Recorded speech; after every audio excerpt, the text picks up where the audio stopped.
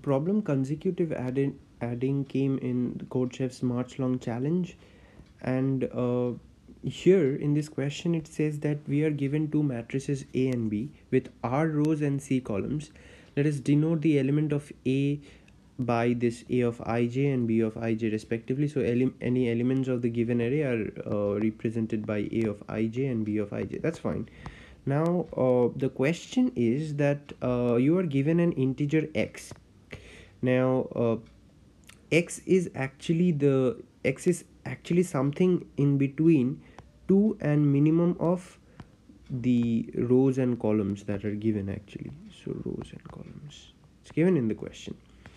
Now what we are asked is choose an integer v. Now this integer is your choice, you can choose anything, and you can choose x consecutive rows or columns and add v to each element of that chosen row or column of x elements, and we'll have to determine that whether in any finite operations this change from A to B is possible or not.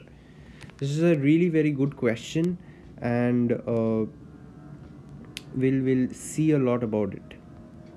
Okay, let us look at the first example of this problem. We are given two 2D arrays A and B, and we are given 1 2 0 1 and 0 0 0 0. Now is it possible that by any finite number of steps I change A to B? Is it possible? How can this be done? So we are given a subtask 1 where it says x equals to 2.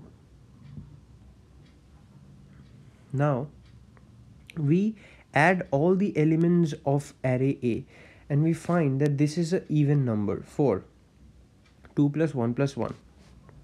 Now a small trick to such a question where x is equals to 2, and if your A comes even, then you can ensure that you can convert A to B. Let us see how actually. So if I choose two consecutive elements 1 and 2 and add -1 to it, the resultant matrix becomes 0 1 1. Now if I choose this and add -1 to it, this becomes 0 0 0 0. So I in two finite steps could convert A to B. So the output for this solution would be yes. Now for when x is equals to 2, if the sum of A would have been odd, suppose this would have been 2 in place of 1, would the conversion from A to B possible in any known number of finite steps? The answer is no. Why? Because if we add any number to when x is equals to 2, when we add anything to any two consecutive elements, be it in row fashion, be it in column fashion, the addition will lead to an even number, right? And odd plus even remains odd. So what I'm saying basically is if we add -1 to this thing, it becomes 0 and 1, and if we again do -1 to it, it becomes 0 0 0 and 1. Now there is no way you can convert this to B, right?